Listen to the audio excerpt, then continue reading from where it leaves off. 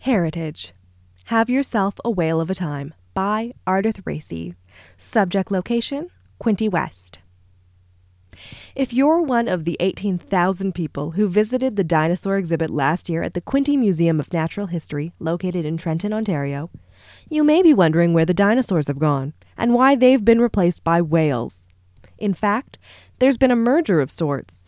The museum now boasts local fossils, T-Rex skeletons, and awe-inspiring life-size whale skeletons and bones.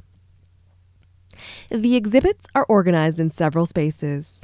The first area, it's new, is called Fossilized Quinte, a space for kids and adults to touch real rocks and fossils from the Quinte area, which also adds an element of home, says Deanna Way, executive director.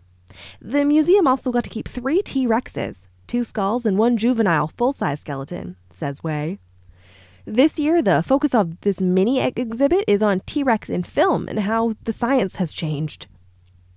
However, it's Diving Deep, a tale of whales through time, that is the signature exhibit for 2023.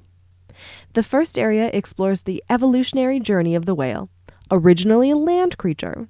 Several of the smaller skeletons have legs and feet. But it's the modern whale exhibit that is the star of the show. The large cast skeletons of toothed and baleen whales are truly majestic, and 2 real skeletons of an orca and sperm whale are also impressive. It's the first time the museum has had authentic exhibits on display. The cast humpback whale skull is already a favorite spot for photo ops, given its massive size.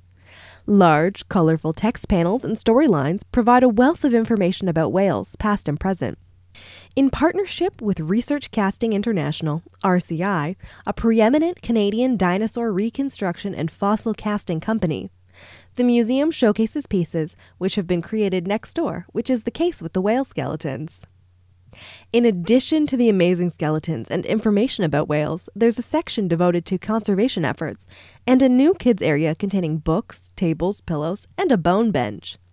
Way says this additional space has proven to be very popular with both parents and kids. A gift shop has been added too. You can now find museum t-shirts and stunning whale figurines designed by artist Robin Ozard and cast by RCI. Perfect gifts for the whale enthusiast in your life. Way says the idea of focusing on whales just kept popping up, and so in collaboration with RCI, the exhibit was created. Last year, they had 3,000 people view the dinosaur exhibit in July and August.